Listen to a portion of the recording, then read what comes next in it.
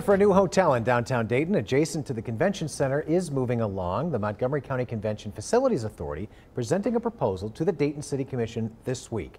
Jenna Lee Bork live from that proposed location tonight. Can you explain what the City Commission has to do with this next step now?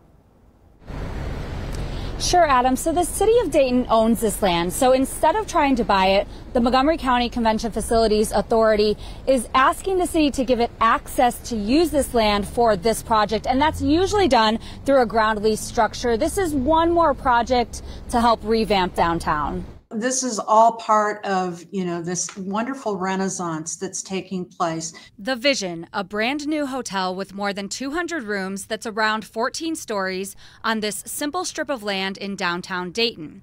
The purpose, to bring more convention business to the city that can boost the region's overall economy. The current problem, the lack of hotel rooms in walkable distance to the convention center.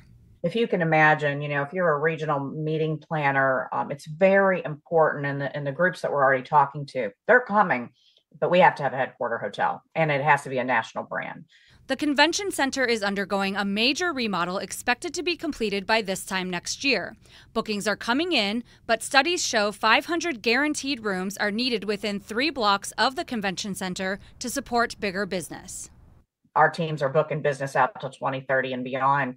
So that booking calendar is going to get tight. The hotel at the Dayton Arcade and the Hotel Ardent will provide some, but more are needed. A boost in convention business means a boost in business for the whole region, according to both executives I spoke to.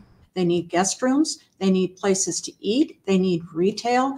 All of that helps to create future business that will really continue to add to all the great things that are going on.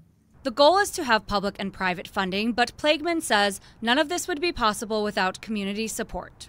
Thanking the community for their support, their unwavering support of the convention center in downtown and the region. It's really about keeping our business in Ohio.